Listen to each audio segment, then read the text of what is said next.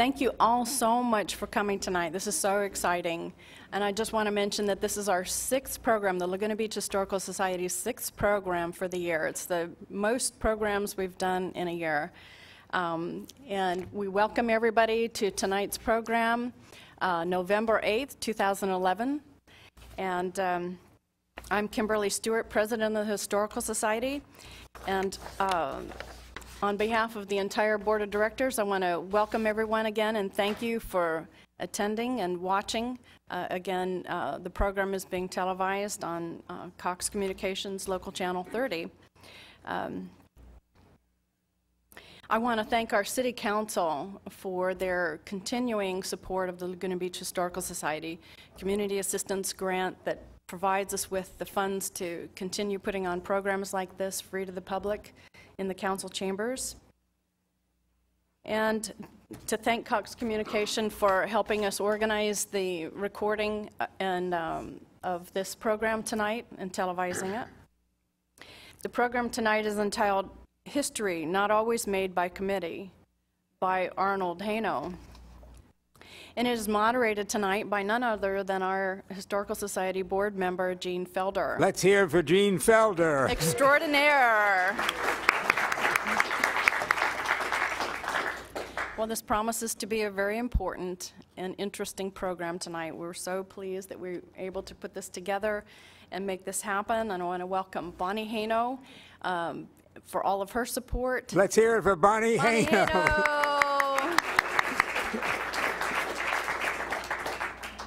But as many of you may have read in the newsletter that came out about our program tonight, Arnold Hano has been involved with our community for over 50 years and has done so many important things, been involved in environmental issues and political issues. And one of the highlights that he's very well known for his important role is in making sure that the community has an overall building height ordinance, which is still in effect today. Challenged ongoingly, but it still stands. And so we are so pleased to be able to discuss this issue and a number of other issues that are not only about Arnold Hano tonight, but so many important and interesting things about Laguna Beach. So with that, I'd like to just go ahead and hand it over to Jean Felder and take it from here. Thank you very much, Kimberly, and welcome everybody. Arnold Hano, a history not always requires a committee. So I understand, Arnold, you came to Laguna Beach September 1st, 1955. So what was it like coming to Laguna Beach? It was like leaving the canyons of Wall Street, where you have buildings and gutter, and that's called a canyon, to coming to where the canyons really existed. It was all new to me. I had never lived in a house. I'd only lived in apartment buildings and never into a private house. We arrived on September 1st, and we rented a house on Gough Street that afternoon, 3 bedrooms, a large yard for our puppy, Cleo, a very lovely, very stupid beagle, and our daughter, who was a year and a half at that time, Laurel. What was it like? It was a town of 6,000 people. Today it's 23, 24,000. So it's quadrupled, not really, because Bluebird Canyon was not included in that, Arch Beach Heights was not included in that, and of course South Laguna was not included in that. So we've probably doubled the population, and not much more than that, in 50 plus years. It was a Republican town. People don't realize that they keep thinking of Laguna as being, oh, that outlandishly radical, liberal, Democratic bastion in Orange County. It was Republican by about 3 to 1 back then, and I was not used to that. A good Jewish boy in New York City did not know, 1, Gentiles, and 2, did not know Republicans. And I found that I was then being treated as an outlander and some sort of crazy radical, because I was Jewish, and there was great anti-Semitism in Laguna at that time, and I was a Democrat. Ann Christoph said to me, "When did you arrive?" I said, "September 1st. She said, "You had a letter to the editor in November, 2 months." And I said, "What took me so long?" Anyway, the town was not that much different. It was the town of beauty, the ocean and the hills and the town squeezed in between, and it remains that. And though we could walk barefoot and did, and we could do other things of a laissez-faire nature, it's still just about what it was. We complained about parking back then, of course, and that hasn't changed. But what else? I don't know, Gene. But do you have anything specific you want me to talk about then? Well, you know, we think of Laguna Beach being wonderful, but I think at one time you mentioned to me that there was a black neighborhood and that there was, you know, how were the blacks treated in Laguna Beach at that time, 1955 or so? Yeah, okay. Ocean Avenue, from where Anastasia now is, on that side of the street, down to where the zinc is, there were these small cottages, and they were all inhabited by black residents. They owned some of the cottages, and they rented some of the other cottages. There were probably 10 black families living there. There was also a black enclave in the canyon out in on Woodland Drive, Roosevelt Lane, Ferrywood, around there. So there were probably a total of 20 black families in Laguna Beach at that time. And we learned very quickly. I don't know why I always learn these things so quickly. It has something to do with being tuned into the other. And the black in this case was the other. And black men could not get their haircuts in barbershops in Laguna Beach. We had 6 barbershops, and they would not cut the hair of any black man in Laguna Beach. One black, Jim Jones, who was the unofficial mayor of Ocean Avenue, would come to Leo Phillipson's barbershop on Beach Street, and once a month Leo would close the blinds at night and cut Jim Jones's hair and tell me how soft his hair was. It was much easier to cut his hair than my hair, he said, but he didn't ban me. The reason he was willing to cut Jim Jones' hair was that Jim also cleaned out his barbershop every night. So there was that, and it bothered me. So a few of us, Bonnie and I and some of the black families, I'll talk about the black families in a minute, formed an organization called Laguna Beach, a committee of biracial citizens committee or something like that, to try to see what we could do about helping the lot of the black families, and in particular this one problem. We went to the barbershops, and they just said, well, we can't cut that hair, can't cut that kind of hair, can't cut that hair, won't cut that hair. Until finally one of the barbers said to me, well, you know, if I cut that hair of that one black, I'm going to lose my white customers. Before that, the blacks, to get their haircuts, went up to Long Beach or to Santa Ana for their haircuts, or their wives would cut their hair. So I said, well, if all the barbershops cut the hairs of blacks, then where would the whites go to? I can't see them. There wasn't as much of that back in 1955. I don't think the whites are going to go up to Long Beach or to Santa Ana, but they still wouldn't do it. So we went to the police and we went to the press. I looked up the law and I found out there was a public accommodations law in 1905 that if you open to the public, you cannot then discriminate against segments of the public on matters of race, religion, or national origin.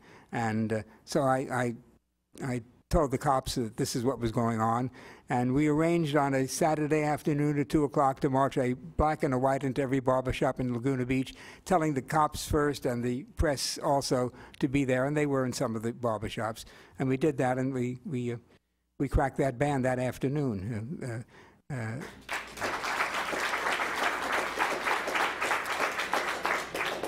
The black families, besides Jim Jones, who was the mayor, I have no idea what Jim did for a living. But next to him was a family named Green, and Mr. Green he was about 60 years old, but he was the shoeshine boy. He would carry a shoeshine apparatus around to the barbershops and to other things and shine shoes of customers and clientele.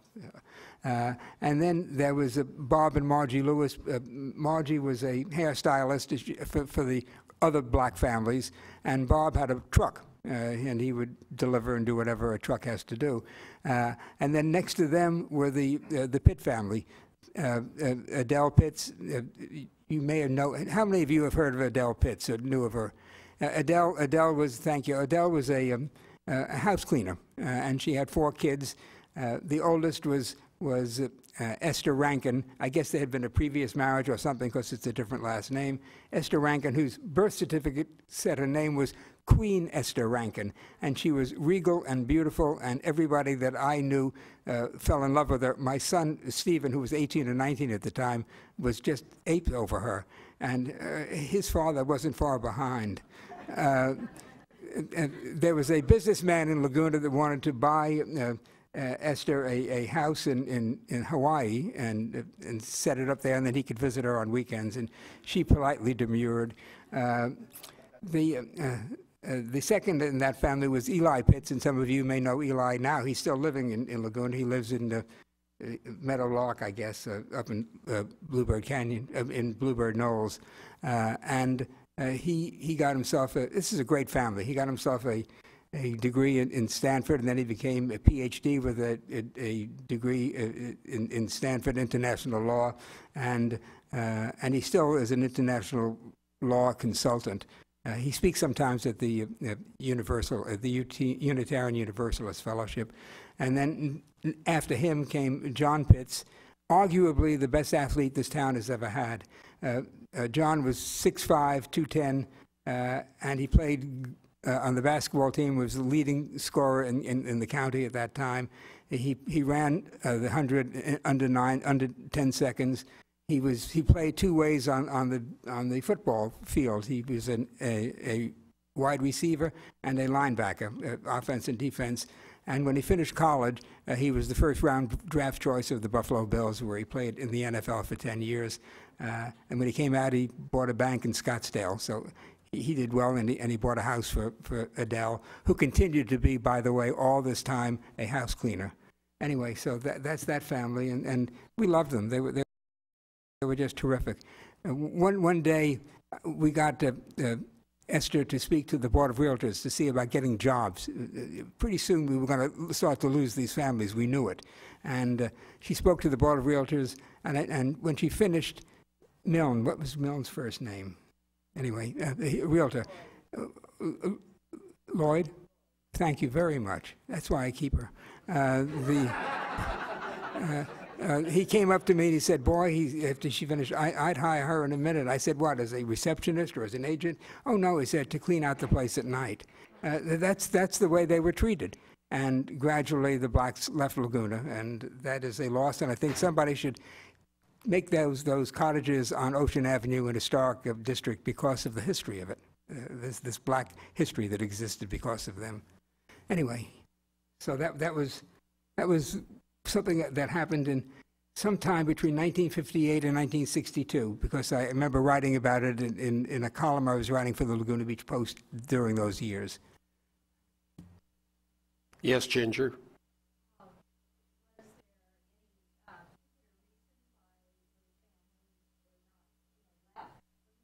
Why did they leave?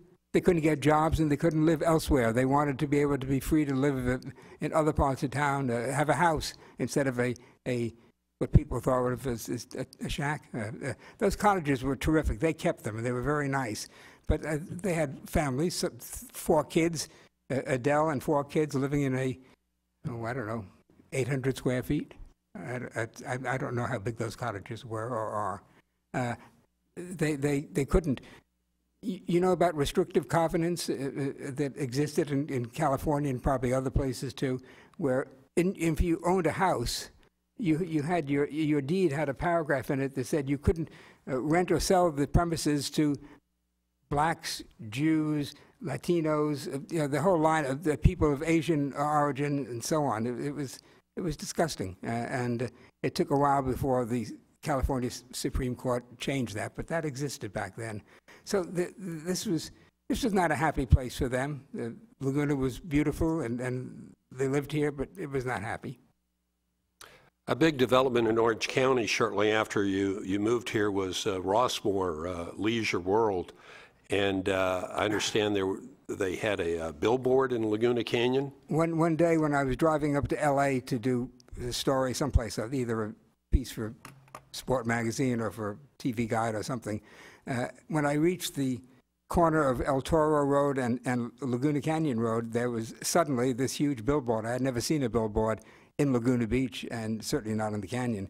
It was one of these 40-footers this way and about 10 feet or more deep, and it was two-sided, and it talked about, excuse me, fella, it talked about the apartments and the condos and the houses that are going to be in a senior community called Leisure World, and it was signed Ross Cortese. So it was overbearing. It was terrible. It was something I had not experienced. I thought then of Laguna as small, modest, cottages of 800 square feet, and this was about that same time as the Black Enclave situation.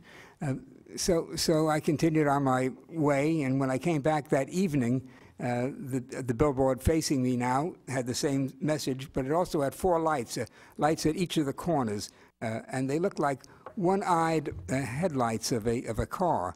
And so that next morning I called Helen Keeley, who was on the city council, the first woman elected to the city council, but she didn't become mayor because the 4 boys, I guess, couldn't handle that. Anyway, I told her about it, and she said she'd look into it. And that afternoon, she called me and said, "There's nothing we can do about it. It's not in Laguna. It's in the county, and in fact, it's in a zone of."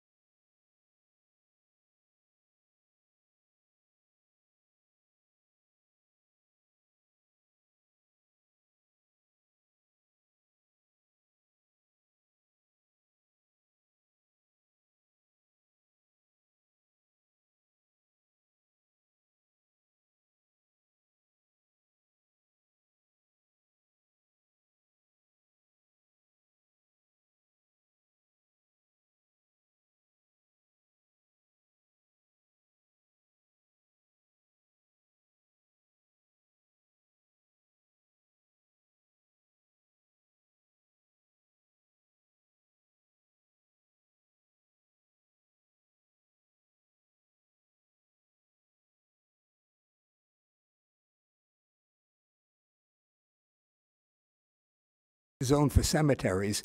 I guess Leisure World was just one step. Anyway, so I said, I don't think it's safe. Those cars coming at you when you're coming home, it was dangerous. She said, "Well, I don't know what we can do about it." So I wrote a column. I was doing this column for Bud Desenberg, $5 a week, at the Laguna Beach Post. I had to do it under a pseudonym because he was afraid that I was already a communist or something.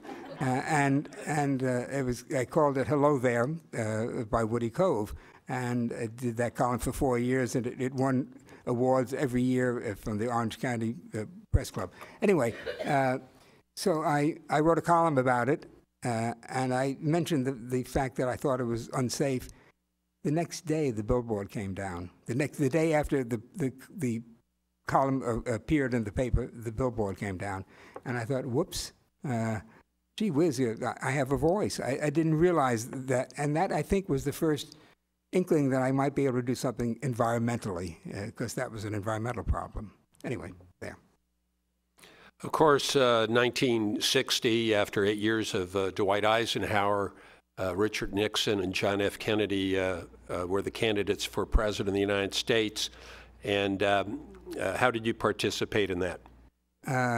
I wangled from a magazine in New York press credentials to go to the Democratic Convention in Los Angeles. It was the Democratic Convention was held in Los Angeles that year. Bonnie was a Golden Girl at the convention. The Golden Girls were the official escorts of the different delegations. Bonnie had the Maryland delegation. Let me say something about the Maryland delegation. It was run by the Attorney General of Maryland. This was the way Democratic politics were back then. You may notice some similarities. He was the Attorney General of Maryland, and then he became Governor of Maryland, and then he became a convict. And that's the way it was. So anyway, Bonnie had that delegation, and she was a Golden Girl. I think Laguna sent Bonnie, and maybe Joyce Duesenberry, I think, was a Golden Girl too. Bonnie was a whole generation younger than any of the others, so she was truly a Golden Girl. This is 1960. Bonnie was in her 30s. She was probably the best-looking, sexiest woman in California when she had that job as a Golden Girl. She was truly a Golden Girl.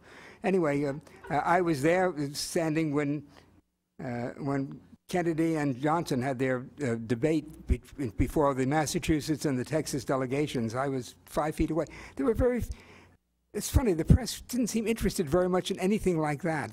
I don't know what they were looking for, but they weren't looking for things of that nature. And when Kennedy was nominated one night, the next morning, I went up to the sports arena and I knocked on his office. There was nobody outside the office, nobody to stop me. And I knocked on his door, and he said, "Come in." And I walked in, and he said, "Oh, the press has arrived." And I sat with him for 20, 25 minutes talking. And he wrote a little thing down on a piece of paper. I think he wanted to remember my name or do something. You were talking to Senator Kennedy. Kennedy, yeah. Yeah. Did I not mention No, that? I just wanted to make sure. Yeah, Kennedy, John F. Kennedy. The nominee. The nominee. He had won the nomination.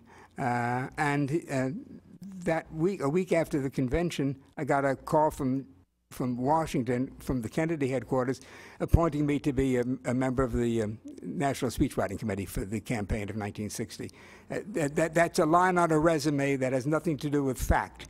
Ted Sorensen wrote all the speeches. Those that he didn't write, Kennedy wrote. We who were, maybe there were 100 of us scattered all over the country, we submitted material. We would do research and send material. And once in a while, I think maybe once, I heard a phrase that sounded like something that might have appeared in a sentence that I had written. So and that was about as far as it got to being a speechwriter, but that's what we were called. Anyway. You did better with Supreme Court Justice William O. Douglas, didn't you? This was regarding Disney company trying to build a big ski resort, Mineral King. Yeah. Does anybody know about Mineral King? Yeah. Okay. It's an absolutely gorgeous snow basin up there. You can reach it by train, car, and then snow cars, whatever you call those things. Snow. Thank you. And then on foot. Otherwise, you do not get there. And so so the Disney company was going to make a big change in that. They were going to have a parking lot for 2,000 cars. They were going to have 2 restaurants, a chapel, and wonderful ski lifts, and it would be immaculate, and it would be run very well, and it sounded all wrong. And the New York Times asked me to do a piece on it, and I did a piece on it. And about a month after it appeared, I got a call from Bill Wilcoxon, a lawyer in Laguna Beach. And he said, "Did I ever write anything about Mineral King?" I said, "Yes, I wrote a piece for the New York Times magazine." He said, "You're in a Supreme Court decision." And wow, William O. Douglas had written that he had never been to Mineral King, but he had read about it, and notably, Hano, comma, name of the article, New York Times, so on. And he quoted from it rather liberally, and I thought that's the only way he could quote. I thought that was about as good as it gets. In fact, that night I went to a board meeting of the school board, and I forget who it was who was the president of the school board, but he was a drunk, and he was anyway. I said something at the meeting, and he insulted me, and I thought, gee, I've been cited by the United States Supreme Court and insulted by whatever his name was. I said, I wonder which was the better achievement. Anyway, so yeah, that was pretty good. I enjoyed that. You got more? I've got more. The next topic I'd like to explore is the Main Beach Park, the Laguna Beach window to the sea. Of course, going back to the city's incorporation in 1927, there was the dream of making that a public park. What's your involvement? Okay. I think you've got to go back to an election in 1968 when we elected to the council. We didn't, because I certainly didn't, but the city did. Richard Goldberg, who was the president of the Chamber of Commerce, Pete Ostrander, who was a very sweet, very good-looking, slightly dim architect, and Ed Law, who was right of the Birch Society. Today he would make the Tea Party look radical, or eccentrically radical. Anyway, he was he had a hairstylist, a beauty salon on Forest Avenue, and he didn't even have the good taste to be gay. I mean.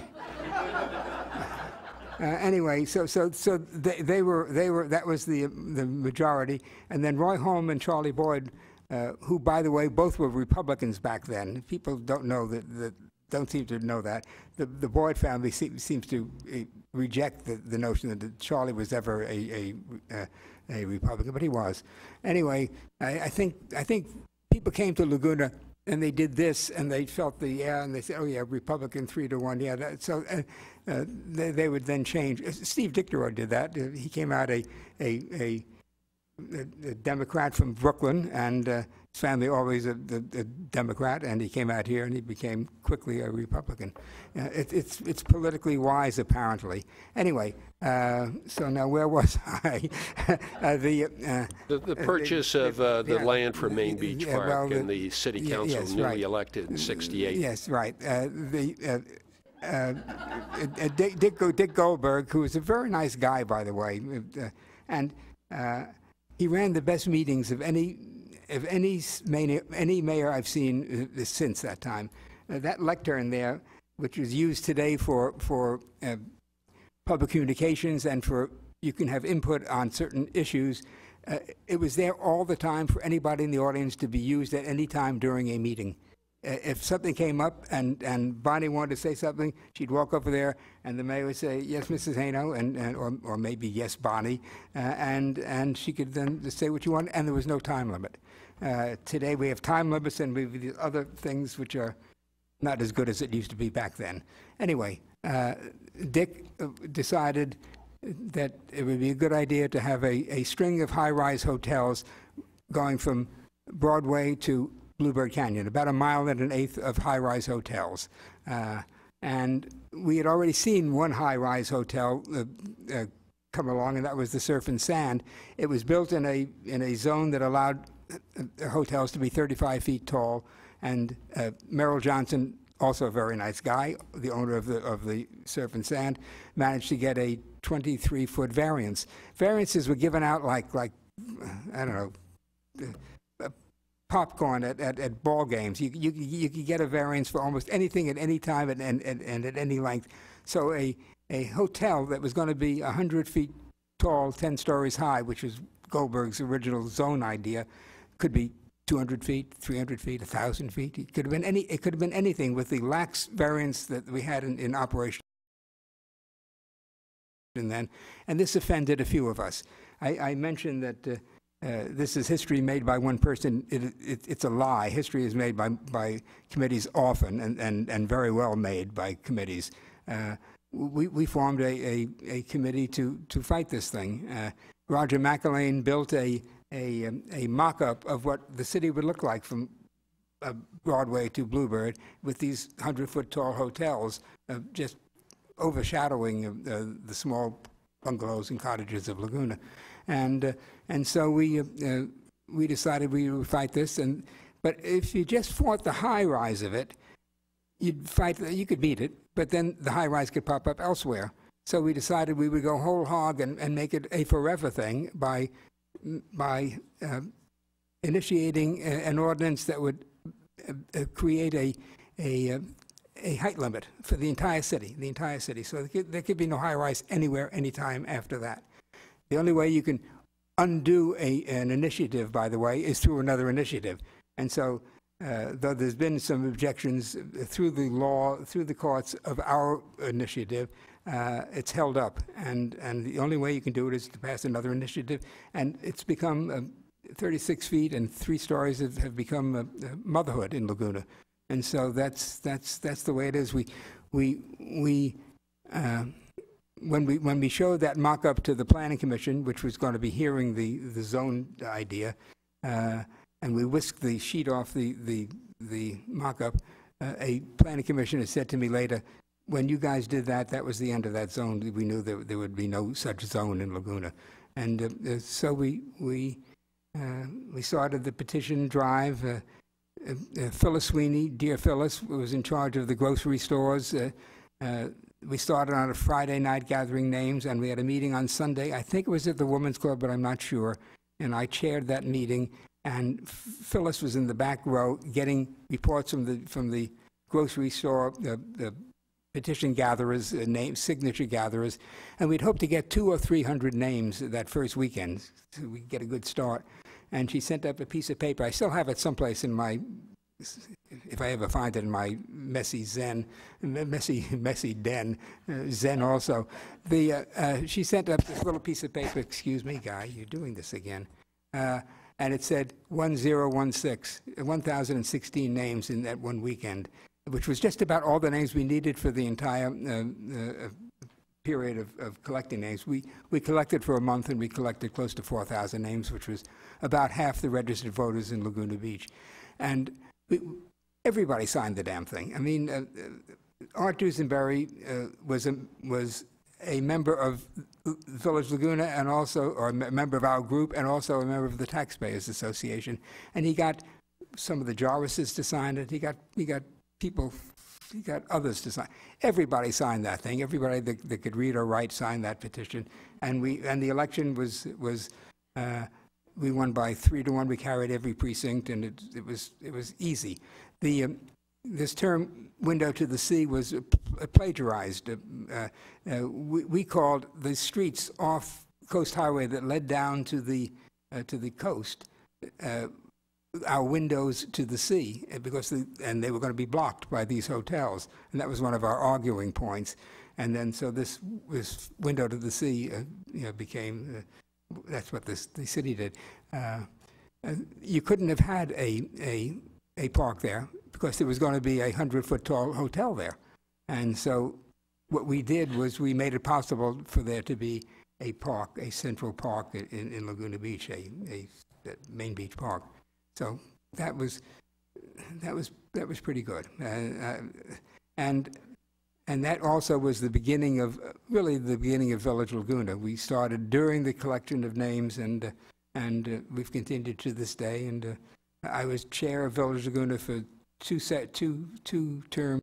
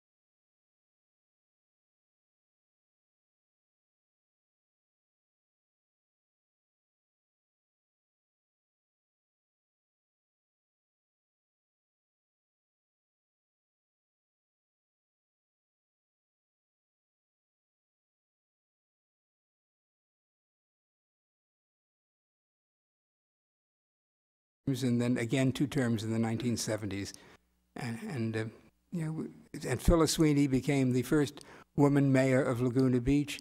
And if you think back, Phyllis, Bobby Minkin, who's in the audience, Ann Kristoff, Sally Belleroux, thank you, and Tony, and there have been some great women, Martha Collison, Kathleen Blackburn. There have been great mayors of Laguna Beach who were women. And I think I played a role in some of that when Dick Goldberg made an announcement one day at a city council meeting of 3 appointments to some board or other, and they were all women. They were all men, excuse me. Three men to a board. This is before all this had happened. And I walked up to the lectern, as I described earlier, and Goldberg acknowledged me, and I said, I was sitting back there, and I was counting, and I think I counted 17 appointments that were all men. Wasn't there a single woman or a married woman? Wasn't there a single woman that you could have appointed to one of those things? They were stunned. It had not occurred to them. I mean, that's the way things were back then. And Ed Law, in fact, said, he said, as a matter of fact, I'm standing there this time, and this is a colloquy now going on between me and the 5 up here. And he said, there was a woman I thought of for one of those appointments, but she just left town at that time. I said, where is she now? He said, she's in Arizona. I said, so the only woman capable of filling a job on one of these boards is a woman who now lives in Arizona. And then I walked away from the lectern and sat down. I did not make any phone calls, but the next morning, somebody from the Fair Employment Practices Commission with an office in Santa Ana was in City Hall and looking into this thing, and some of these appointments started to come shortly thereafter. So I think that may be I take more pleasure in that, I think, than in the high rise. I really like that. If I could, Arnold, let me back up a little bit. The building height limit election was in August of 1971, mm-hmm. and the prior year of 1970, there was some kind of activity that actually may have helped. And as I understand it, it was the Dogs on the Beach protest. Oh, yes, for sure. Is that possibly true? Oh, it's easily true. Thank you.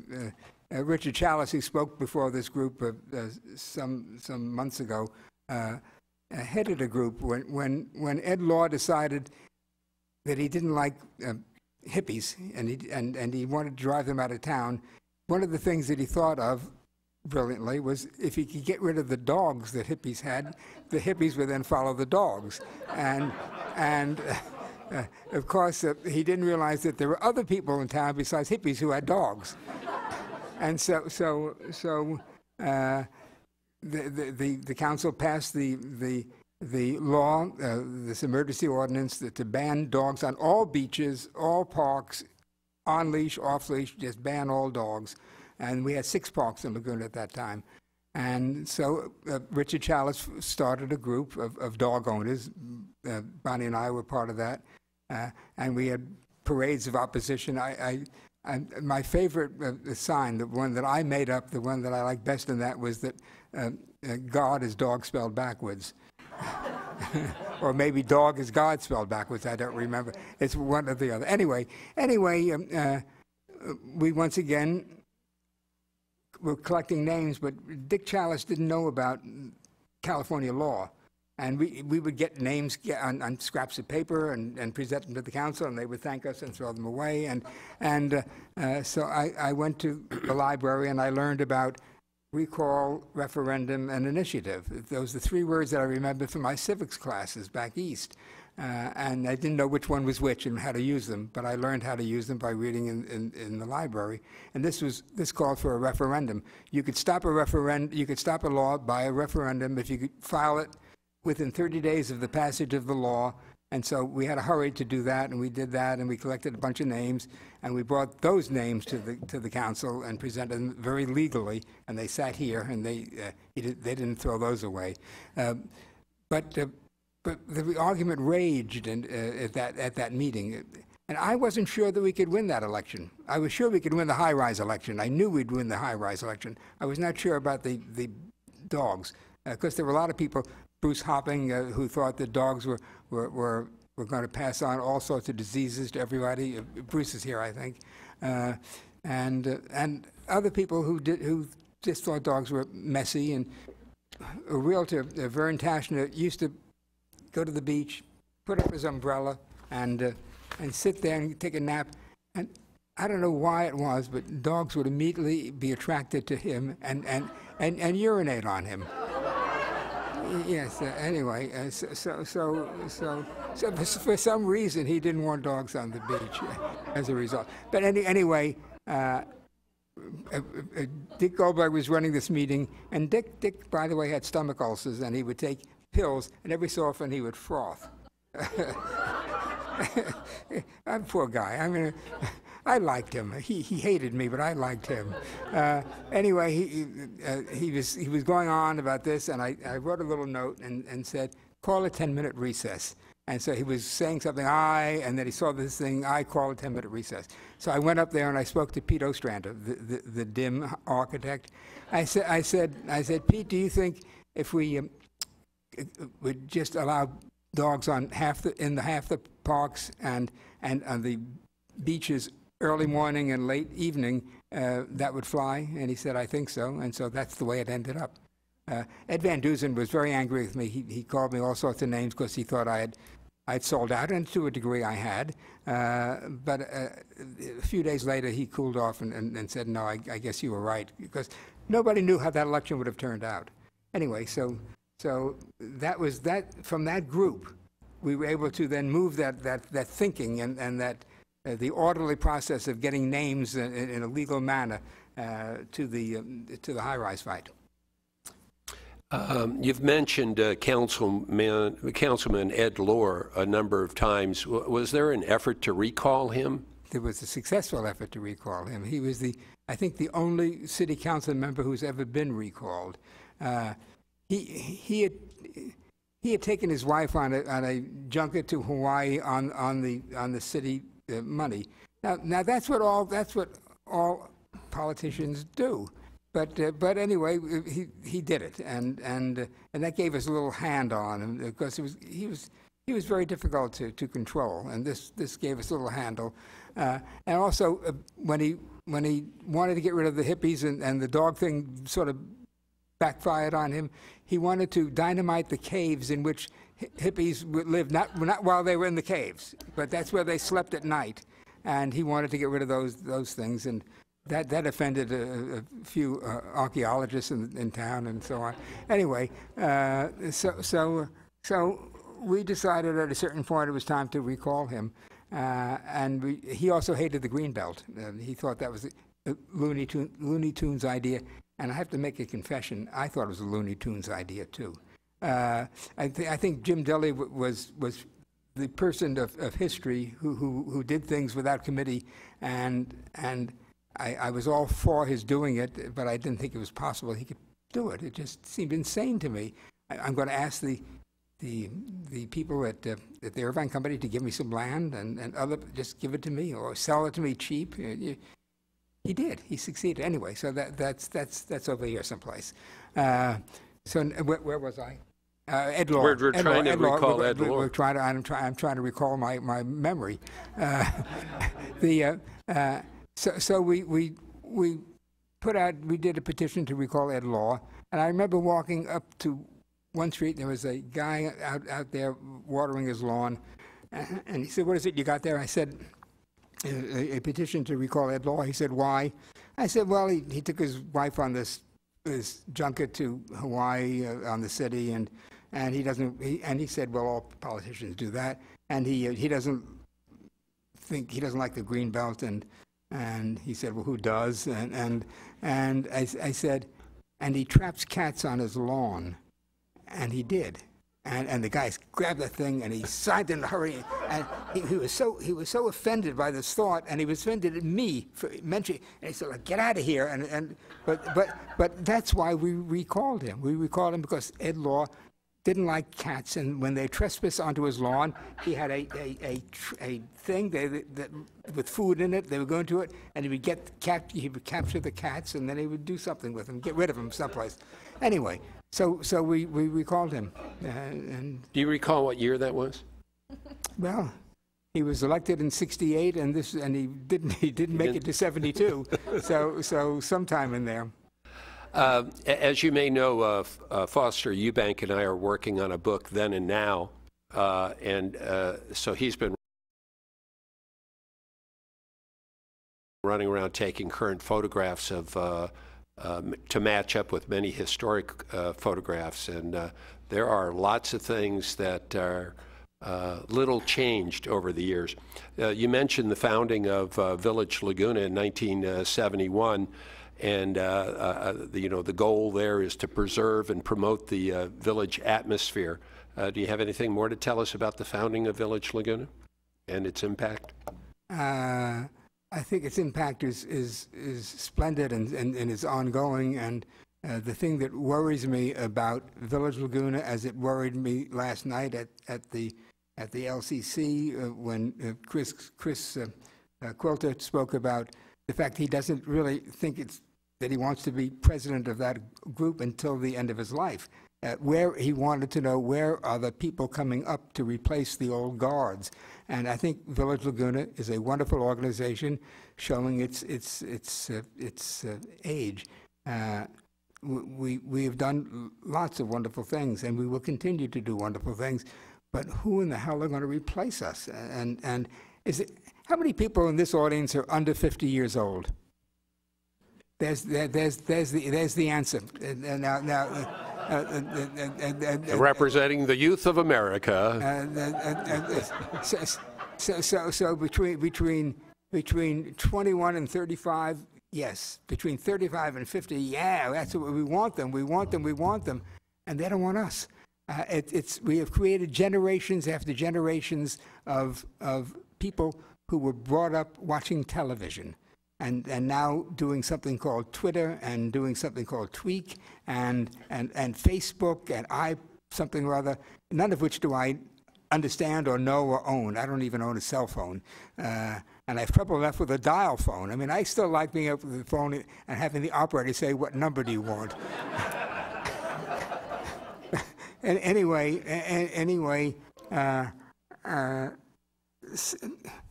starting Village Laguna was easy. It came out of the fight against high rise. Everybody loved us. Village atmosphere became a motto, and we could win an election just by saying village atmosphere. I remember when Carl Johnson was running for council, and I wrote an ad called that said, "Whose town is it anyway?" And things like that. That's stupid. I mean, to say something like that is stupid. I remember once saying at a meeting, I'm for parks, not parking lots, and Roger McElwain was wise enough to say, "Where are you going to put the cars?" And so those things that I said and did were stupid things, but they sold, and we sold village atmosphere, and we sold windows to the sea, and we sold the main beach park, and it became easy to win elections until everybody else learned the language, and then everybody became an environmentalist, and they all wanted village atmosphere, and so we no longer win all the elections. Now it's like a 50-50 bet whether we'll win an election. Anyway, Village Laguna is a great organization. There are other great organizations in this town. The County Conservancy is great. Greenbelt is great. And I think that the people who care most about Laguna are on our side. But then that's kind of snobbish of me, so I don't know. I have a dear friend. He opposes everything I stand for. And that's Dave Connell. Dave did a favor to me when I was trying to get some help from the VA about my broken back and a few other things, and he helped me through that. And he doesn't believe in any of the stuff I talked about tonight. I have another friend, my dear friend Jeff Jameson, who is here. he is probably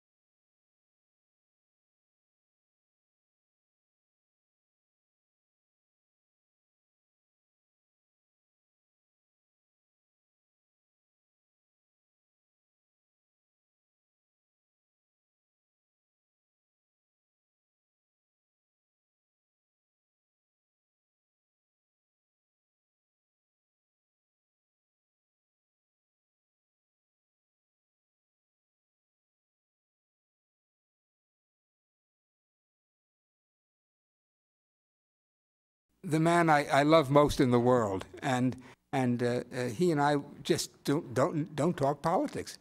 We know not to. Anyway, so Phyllis Laguna, where are the young people who will replace all of us who are going to die off? That's the question, and I don't see them coming up, and I don't know what the solution is. Well, I have to rule that out of order. This is a historical society program, and that is an issue that, well, anyway. Talking about Main Beach Park. I'm always out of order. Yes, out of order, out of order. That's not news. Yes. The Main Beach Park property, that's 1,000 feet of open space, was purchased in 1968, and of course it had restaurants and gas stations and stuff on it, and they were allowed to continue to be in business for about 5 years. And then finally in 1974 there was the land was cleared, and then there was the opening of the park in Main Beach Park in 1974. Yes. What about it? And Roy Holm jumped out of a plane and landed on the sands that day, parachuting down from a plane that was piloted by an astronaut. Scott Carpenter. No, I believe it was either Grissom or I forget. It was not Scott Carpenter. Anyway. Okay. And I was one of 6 or 7 people invited who had not been part of the building of the park, the making of the park, the politics of the park. Jim Dilley was also one of those 6 or 7 people. So I said to Bill Wilcoxon, who was one of the leaders, I said, "Why am I invited?" He said, "Because of the high-rise fight. If you had not done that, we would have a hotel here, and we would not have the park here." So I said that earlier. I should have had somebody sitting here.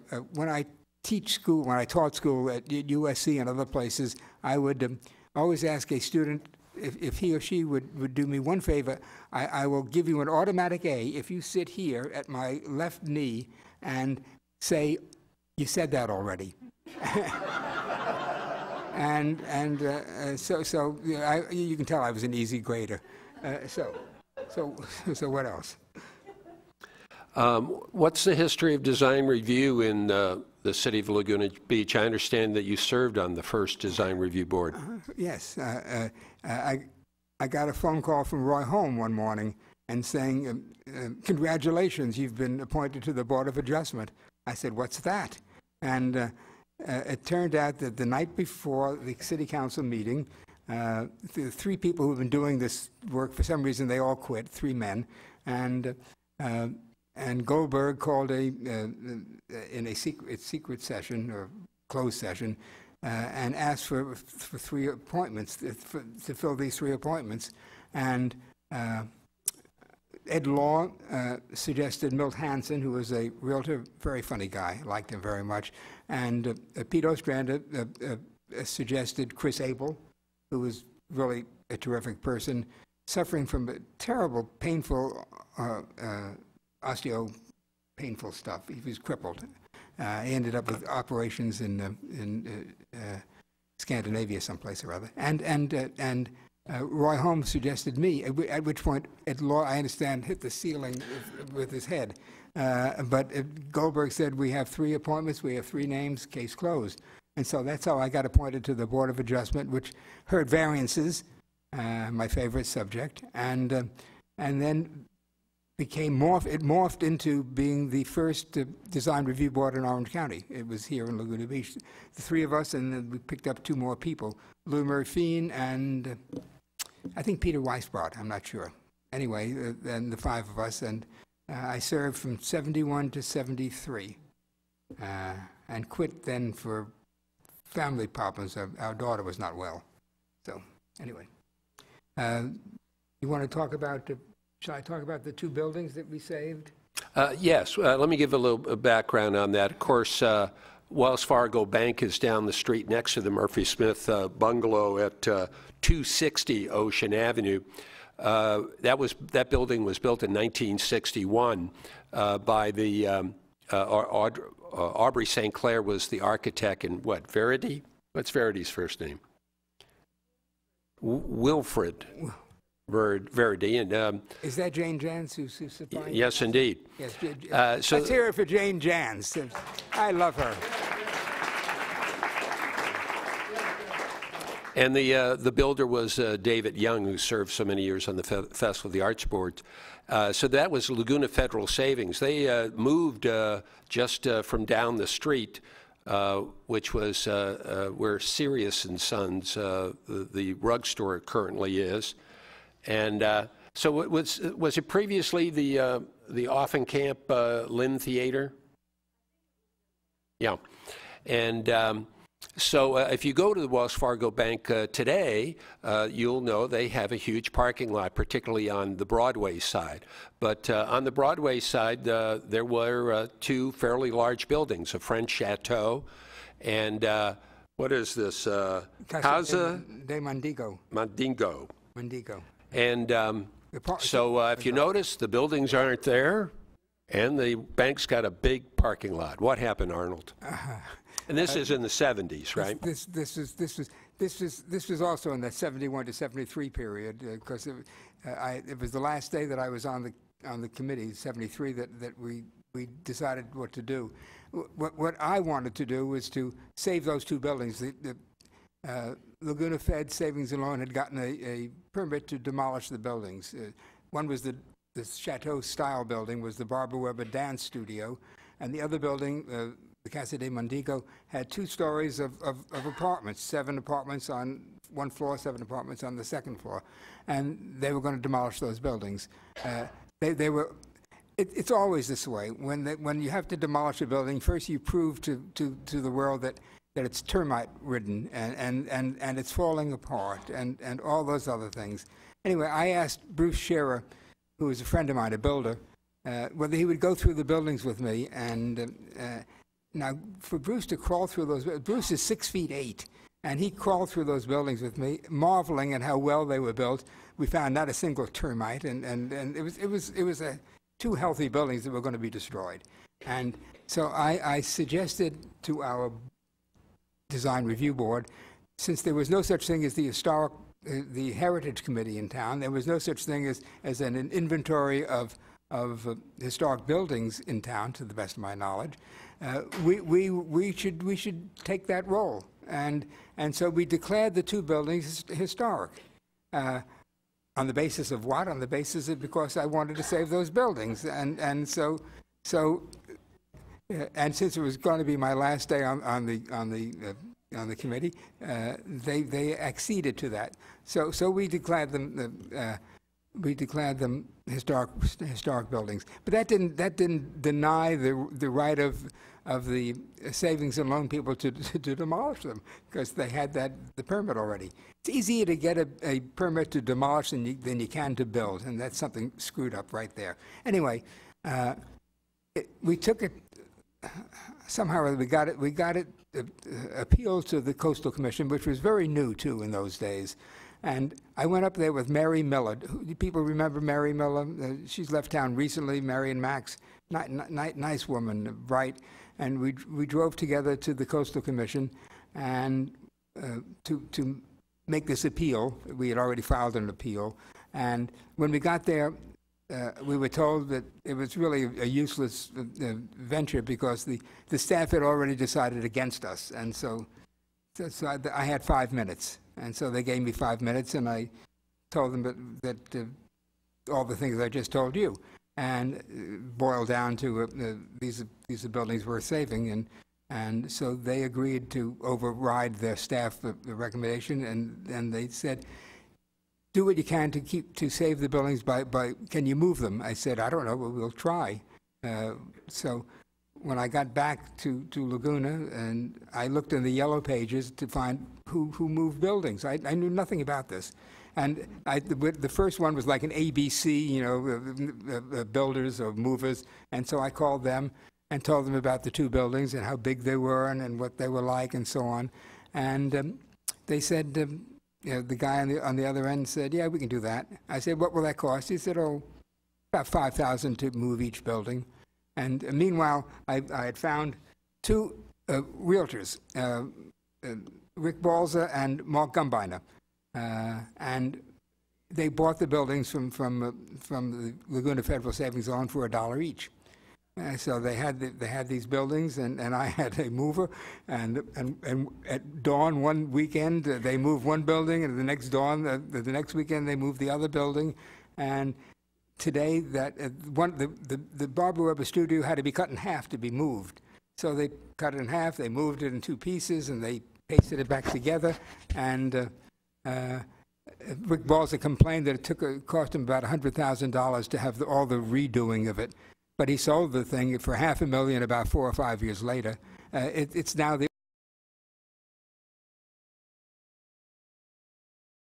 orthodontia building at 1166 Glen Eyrie. Yeah, between Oak and Brooks.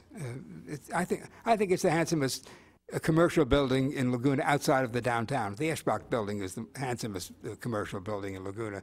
But outside of the downtown, I think that's the best-looking building. And the other building was moved to Coast Highway. 1750 South Coast Highway. And you know what that is? It's the Royal Tie. And that was Mark Gumbiner hired Chris Abel to redo the building inside, and it's you know, that's probably worth what, $4 million sitting there. It is. Current real estate market, we don't use the word worth anymore. Okay, no, okay. It might sell for $4 million.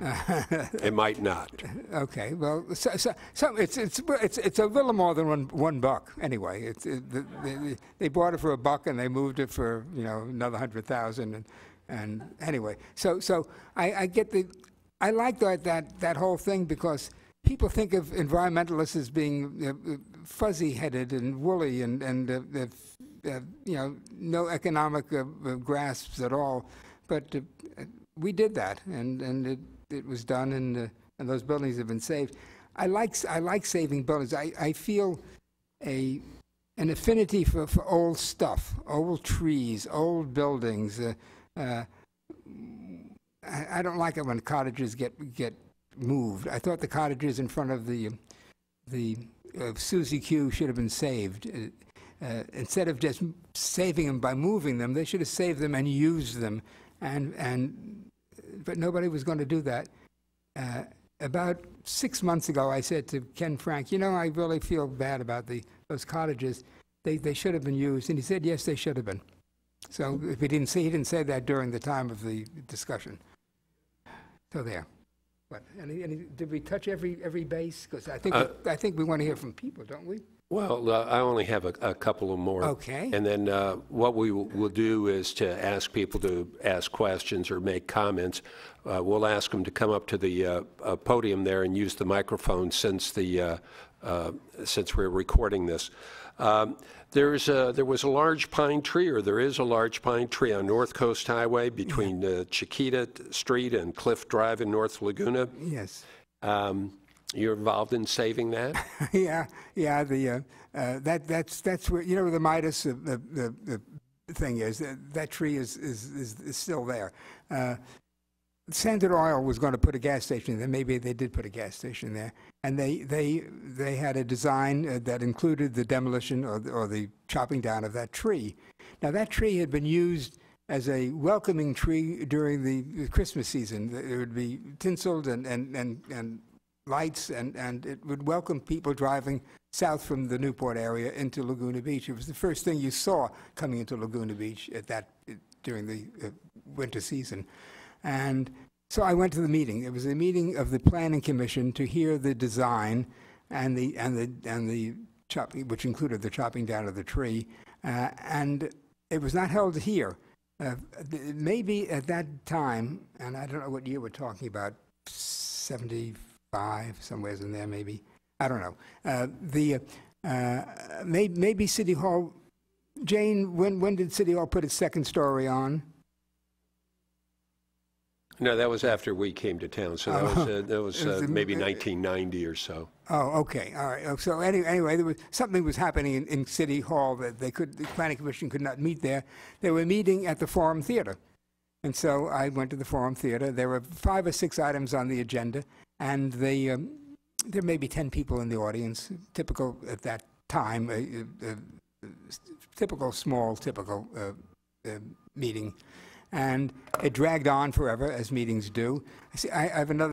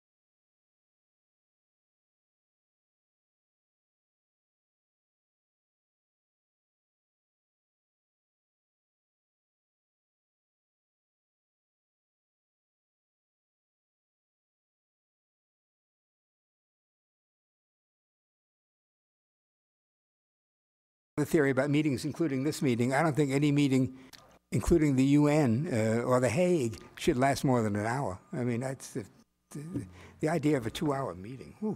Anyway. You're welcome to fill out our complaint form.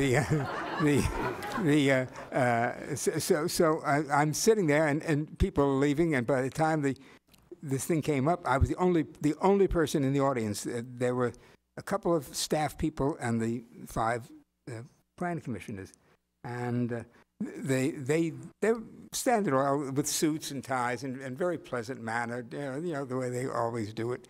They said that their arborist had declared that tree was sick and dying and so on, so when I got up to talk, I said, well, my arborist says that tree is healthy. And so since we had this, neither arborist was in the room, I don't believe their arborist existed. I know mine didn't. So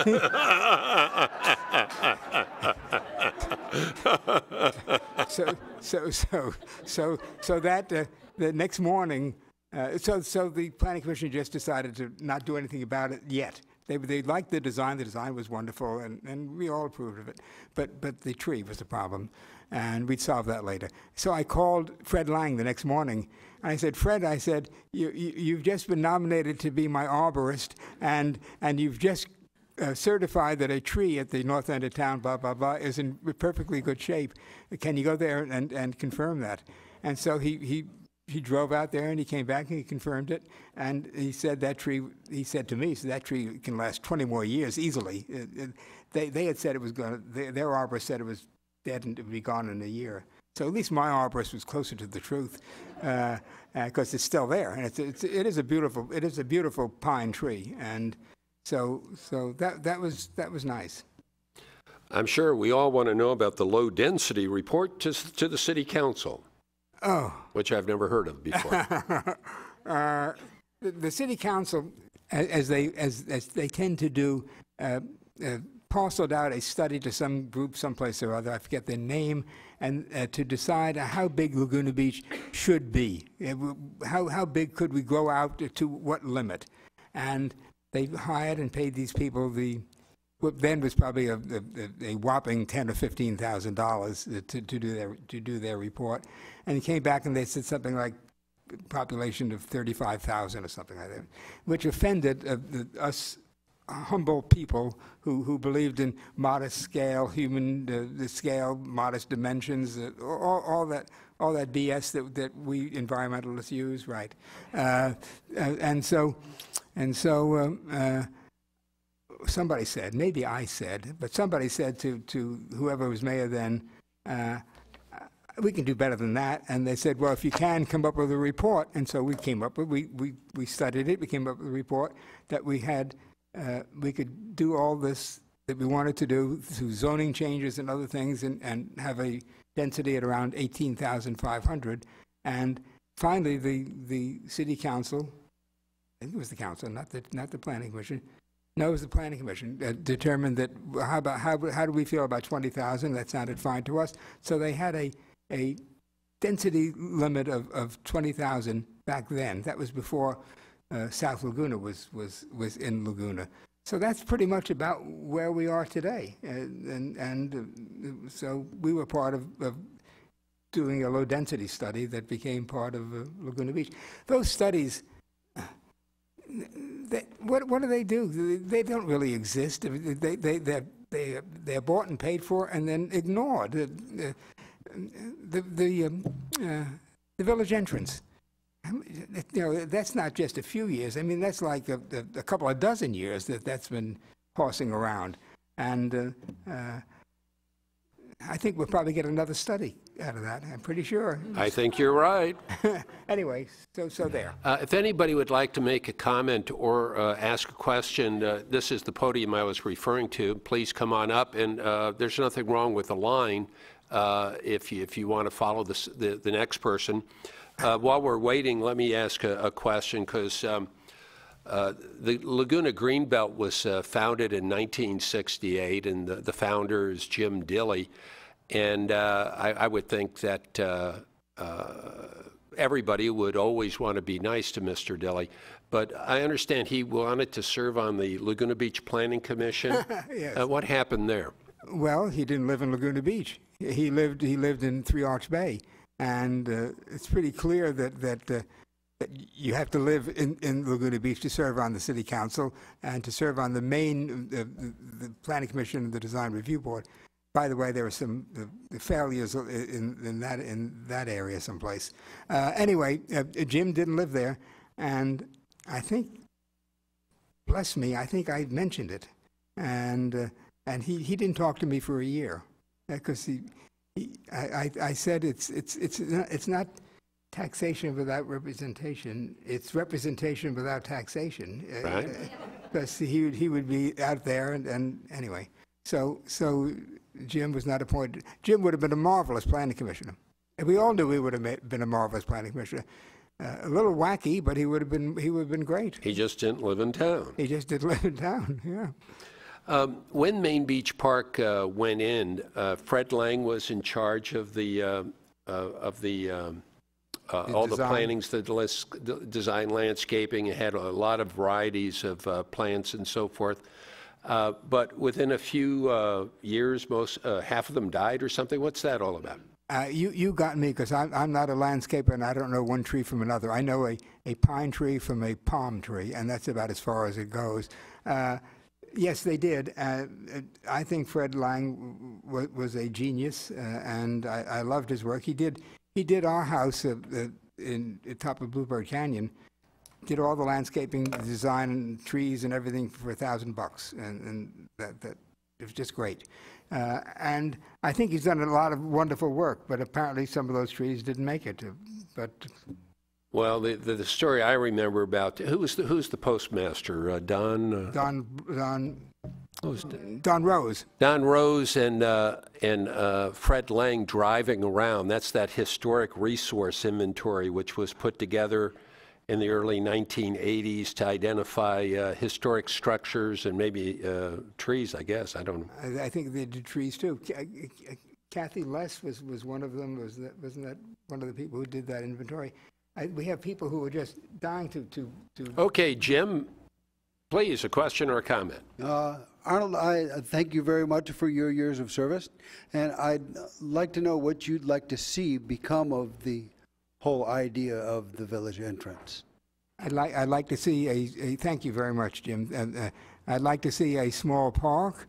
I'd like to see some sensible parking, but not oversized parking. And I'd like to make sure that it's pretty and there's room to walk and talk and that's it. I thought that Bob Borthwick's job had been done beautifully well, and I thought that was the right way to go, and that's what we should be doing. I don't know that that's going to happen. I think Elizabeth is pretty set firmly on a huge number of parking spaces to be filled. And if that happens, then the whole thing's going to fall. It's not going to make it. Thank you very much, Arnold. You've been my hero for a long time. Poor guy. I love the story that you told about the barber shop, and that was beautiful. I'd never heard that before. Anyway, I just wondered if you could talk a little bit about your sports writing and books, because I know that was a big part of your life. Okay, thank you. I'd like to go back. Can I go back to the barber shop? Leo Phillipson, the barber who did cut Jim Jones' hair and cut my hair, he had a thing for the wife of one of the business managers downtown, and so he had an affair with her, but that was okay with him because he was having an affair with the teller at the bank. So anyway, and Leo, one day the Chamber of Commerce sent a bunch of people into his barbershop to have him sign a petition. Now, Leo Phillipson was illiterate, and so he said, "What's it all about?" And they said, "Well, it's to keep the Jews from buying up property in the downtown." And Leo was a little guy, a little terrier of a guy. He threw them out bodily, just bounced them. Anyway, my sporting life. I thought that the sixth game of the World Series just passed was maybe the best baseball game, maybe the best sporting event that I've lived through, and I've lived through an awful lot of them. Don Lawson's perfect game. I saw Branko Nagurski playing football. I saw Muhammad Ali. But I thought that sixth game. How many of you saw or know anything about it? Do you agree with me? That was.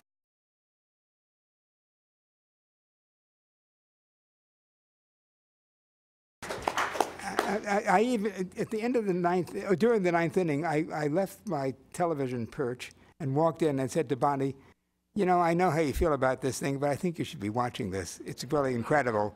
But she nodded her head and went back to whatever she was doing, of some worthy nature, of course. But that renewed my faith. In fact, it was such a good game that the seventh game didn't matter a damn. I wanted the Cardinals to win. I was pleased that they won, but the thrill had been sucked out of me by that game. That was just a great, marvelous event. I've written a lot of sports books. I've written 500. I've written about 100 pieces for Sport Magazine, and I think Sport Magazine was a better written magazine than Sports Illustrated back then, and with Roger Kahn, with Ed Lynn, with me, with a few other people. I think we did well. I wrote the first biography of Willie Mays, and it sold 480,000 copies, which is more than all the other books about Willie Mays put together. I did the first biography of Sandy Koufax, and that went 14 printings, and is the highest-selling young people's book in Putnam's history. I wrote the first biography of Roberto Clemente, who was a wonderful guy. I really loved him, and that also sold well. But Bonnie gets offended, and with good reason, that people think that that's what I did, that I was a sports writer, a baseball writer, and so on. I've written 26 books, and 9 of them, I think, are sports books. So I've written, you know, I wrote a biography of Sam Houston that's in the Alamo Library. I wrote a biography of Paul Gauguin that I think is pretty good. I've written under a whole bunch of pseudonyms, so that's one reason why people don't know about these things. I wrote 5 Western novels, including the first novel ever published with a black protagonist. And so, you know, I've done other things besides write sports books. Anyway. I was just on vacation in China, and I read A Day in the Bleachers and enjoyed it very much. Thank you very much. Everybody who reads it seems to like it. It sold like cold cakes. But it's been in print in paper cover since 1982, and it just, you know, 2 of the royalty statements last year were minus. I owed them money. Anyway, and I was flattered when a publishing house up in the Presidio in San Francisco made it the first sports books they had ever published. They do fine editions, deluxe editions, with very limited print orders, 400 copies, and they sell the book for $700 each. So anyway, they did my book, and that was very flattering. Eric Jessen. Thank you. Couple of reflections and a couple of questions, Arnold. Sure. First of all, back to the Pitts family. Eli, number 2 child, and I went to Long Beach State together before he was admitted to Stanford to get his PhD. When he did, I believe it was in international relations, and he wound up working for the State Department in Saudi Arabia. He quickly became fluent in Arabic.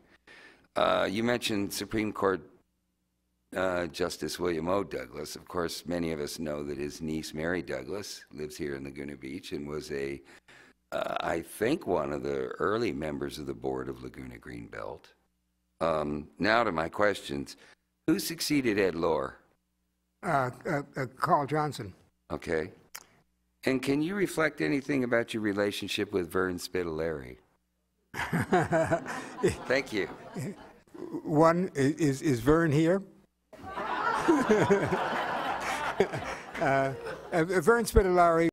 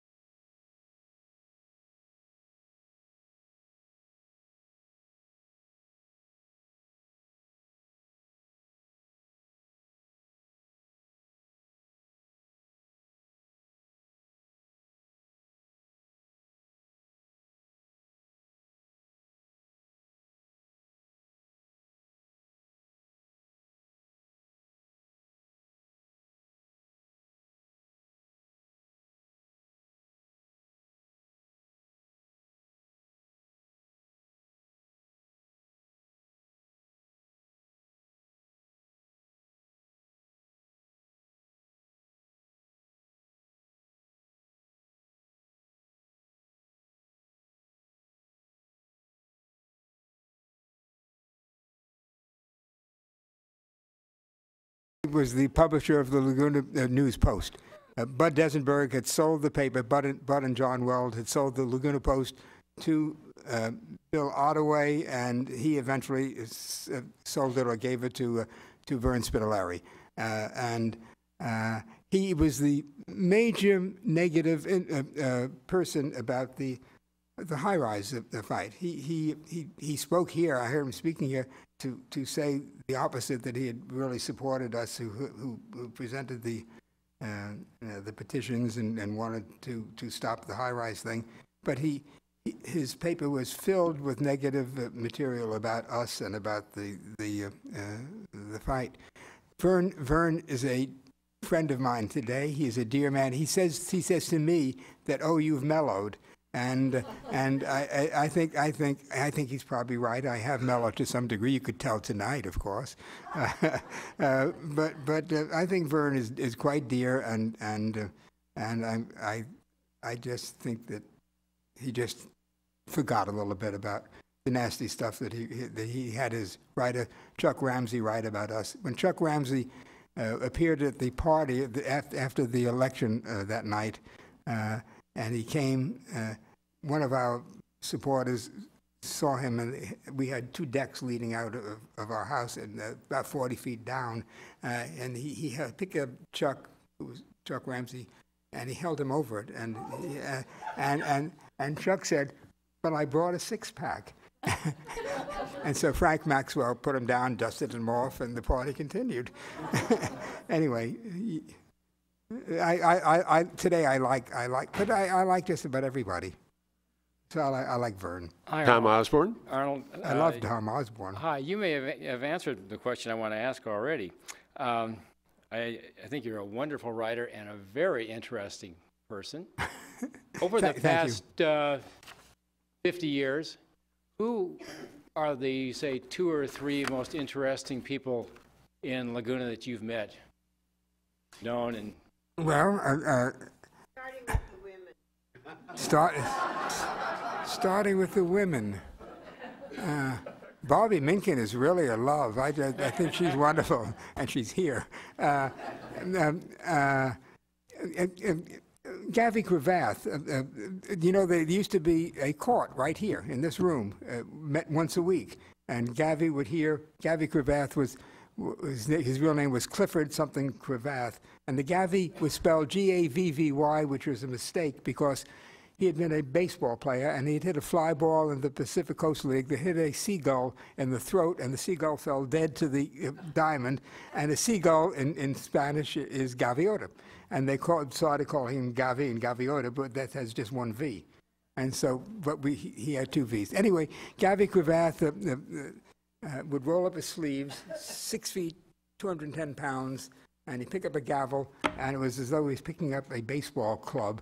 And you better be nice when Gavi was deciding your fate, because otherwise you were going to spend some time either in the clinker or paying a fine or doing something. But Gavi Cravath was, I really liked him. Anyway, who else? Roy Holm was a bright and wonderful guy with a great smile. He used to work at Fleur, and he would come home after a tough day there as I think he was the personnel manager. That's when they called it personnel before they called it human relations. Resources. Mm-hmm. Anyway, and when he entered the canyon, he would say that was like my first martini, and I usually add, unfortunately, it was not his only. Anyway, but he was a great guy. Anyway, my wife is a pretty great. You better come up with a woman before I sit down. Well, my wife, she has been my support, and she's been a great person for Laguna Beach with the Heritage Committee and Village Laguna and other things.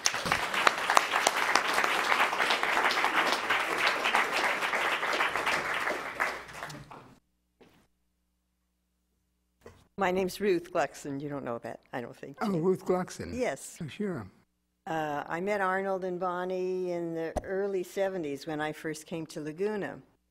And I want to know, how come you didn't go into writing comedy? Writing what? Comedy. Hearing you tonight. Missed your calling. No, I think you just haven't read my columns all the time. Yeah, thank you. Thank you, Ruth. Somebody once said to me after one of these things, "Gee, you should do stand-up comedy," and I said, I would if I could stand up. So anyway, so are we finished? Well, wait a second. I have questions. So you mentioned your Dave Connell providing some assistance. Your broken back. What is that? Serving in the Army? What's? Well, yeah, but yeah, I was run over by a truck. You heard about friendly fire? I had friendly tire. It was one of our own trucks had run. I just made that up. That's pretty good. You have missed your calling. Bonnie hates puns. That's because she can't make them. You know. Yeah, I was run over. It was an error by the captain who was in charge of the thing. It was an amphibious exercise at Fort Ord, and we would drag the guns down to the beach and they're dragging back up and do that over and over and over again, and with a 10-minute break in every hour, and the captain would say, "Okay, fall out." Then we'd fall out. Then he'd tell the truck driver to move, because when we had a 10-minute break, we would lean against the truck and we would sleep. A GI back then, if he had a 10-minute break, he could sleep 9.5 minutes. There was never any problem. So anyway. He forgot to say, around midnight, he forgot to say fall out, and he told the guy to move, and I was closest to the truck, and a tire ran over my ankle and back. I didn't feel the back, because the pain in the ankle was so terrific, I never knew it ran over my back until I got out of the hospital 2 weeks later, and I got my backpack, and I opened it up, and the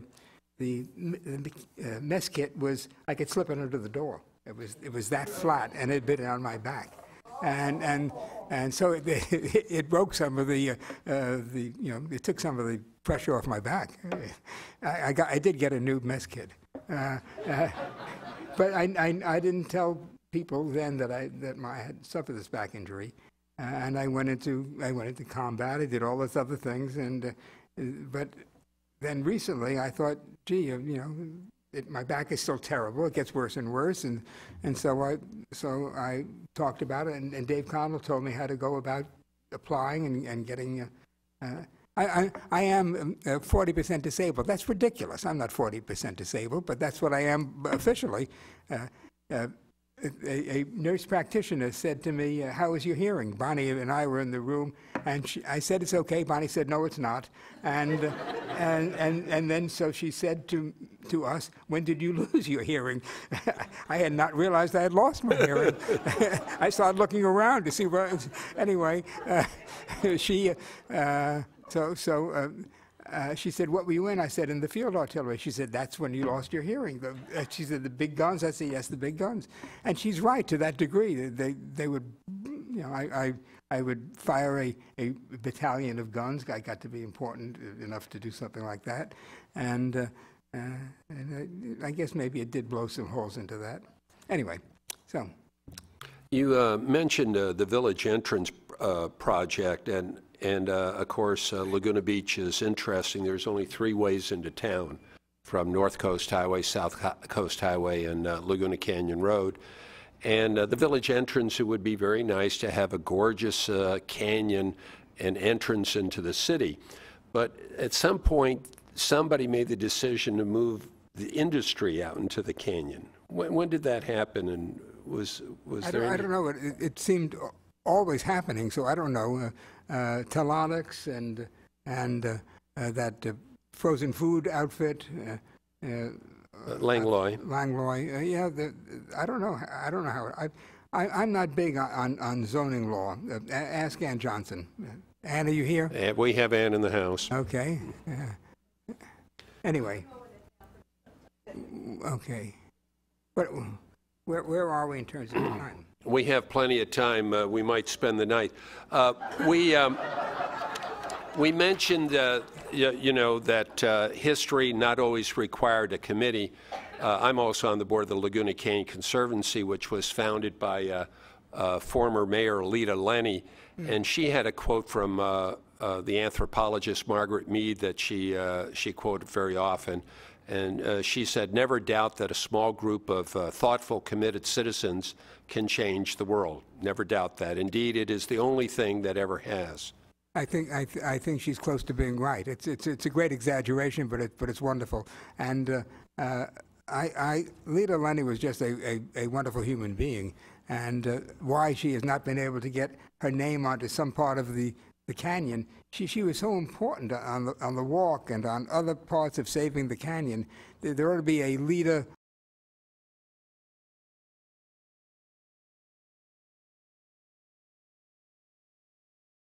Lay, L-E-A or Lee, whatever it is. There ought to be a Lita Lee out there someplace or other named after her. So.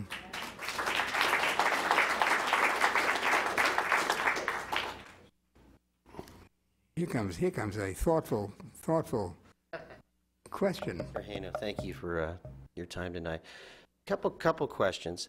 One has to do with a monstrosity that's built over Divers Cove. If you go to Scandia Bakery and you look at the photograph, and it's just striking how it jets out over the rocks, unlike any other structure.